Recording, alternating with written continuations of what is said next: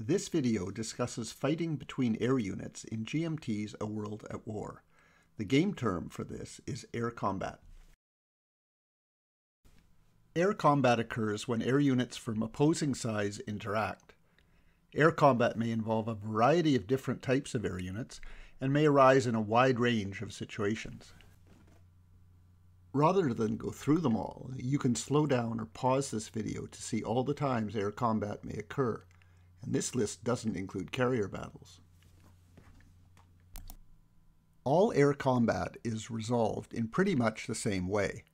At least one round of air combat is fought, sometimes more. Only one round of air combat is resolved for air combat arising out of the interception of enemy air transports, air attacks on enemy naval units at sea, strategic bombing, carrier strikes against land bases, land-based air attacks on naval bases, and counter-air attacks by moving naval patrols.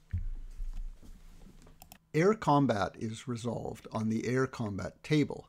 The number of air factors or air squadrons determines which row each side uses for their air combat dice roll. Each side applies any modifiers to their dice roll and implements the results.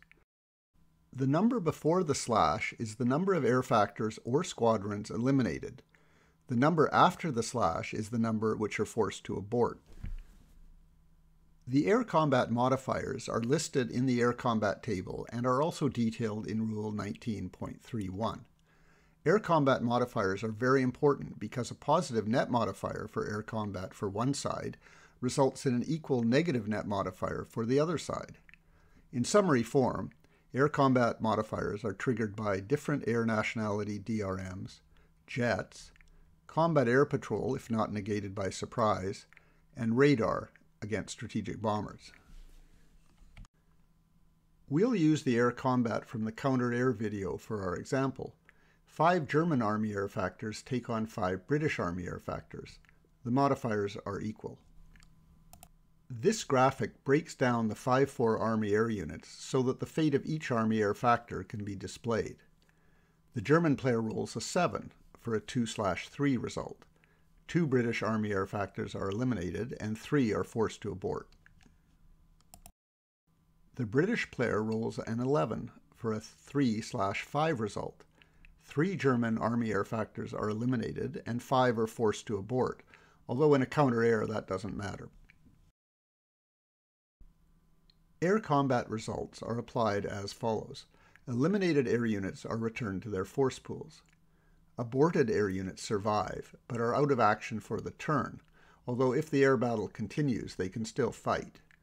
Air losses from mixed forces are taken according to Rule 19.6. You'll just have to read that one. Air combat can be more complicated for several reasons. If the two sides aren't the same strength, each side will use a different row on the air combat table. If one side has an air combat modifier advantage, the dice rolls will be modified. If more than one round of air combat is fought, the process is repeated once any eliminated air units are removed. But the basic approach is the same.